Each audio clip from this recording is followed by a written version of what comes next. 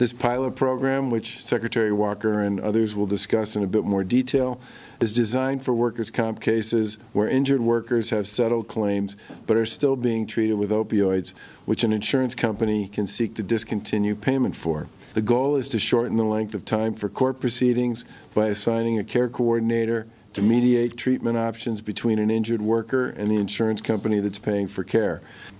This is about another tool in the toolbox to help workers who get injured on the job get the help and the care that they need while reducing their risk of opioid addiction. And the injured worker will be assigned a care coordinator who is a specialized nurse who will oversee care and treatment options to hopefully eliminate the need for opioids. A little bit about my addiction. Back in 2004, I received an injury while I was a mover for a moving company. I was hit by a truck. Actually, the door swung open and knocked me about 10 feet in the air. Then I went to see a back specialist, and he prescribed me OxyContin for approximately 6 weeks. I never thought you could be addicted to pain pills. I really didn't. I wasn't naive by any chance, but I just didn't know until, my nephew had actually said, you got to be careful with them pills. But I was like, why? They're prescribed. So after spending 2 years in jail, I'm thinking, I'm looking around, I'm in a cell, and I'm like, here I am, 52 years old, and I'm sitting in a cell. What's up with this, Jim? So a couple of years go by, and I realized, you got a problem, Jim. You got to do something about it.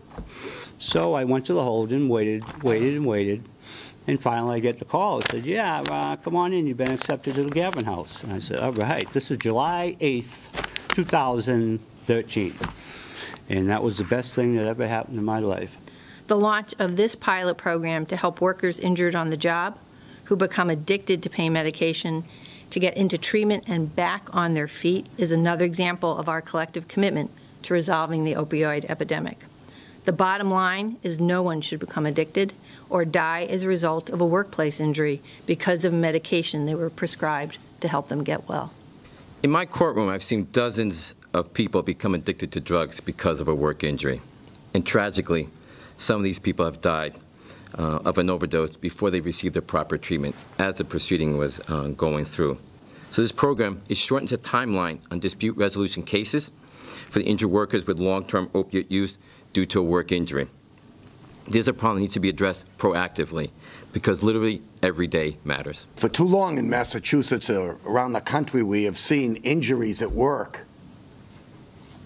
become a death sentence. People that don't get back.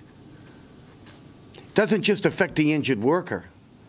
It's the heartache of the household. I applaud the governor and all of those who have committed themselves to try this innovative plan